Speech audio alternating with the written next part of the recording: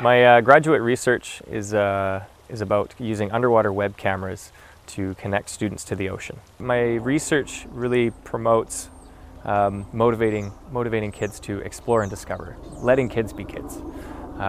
Gives a lot of people an opportunity to see something they'd never get to see. And what's really neat about live web cameras is that is happening right there, right now, somewhere else in the world.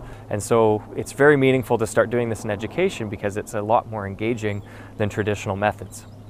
My degree in curriculum and instruction, I'm very thankful for it. I've met some amazing colleagues in there that have really helped me to understand the current forms of marine science that have been at play in education, as well as different curriculum models. And so Live Dives kind of takes the foundations of the way marine science has been working currently and makes it more interactive and opens it up to being a lot more of an exploratory and discovery model. It's given me a really good opportunity to learn and hone in on the skills of connecting other people from industry and academia all together, educators, everything, marine scientists, to this project, and moving forward into doing more live dives and connecting people globally to the ocean in a meaningful way.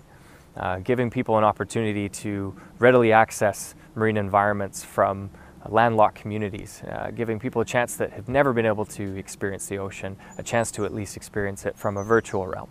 And hopefully from that we might be able to motivate a lot of people from different places to dig into marine science, to dig into marine literacy, to learn more about it, to go beneath the waves, and actually maybe come out and be the next researchers in the future, leading and pioneering the next wave of ocean communication.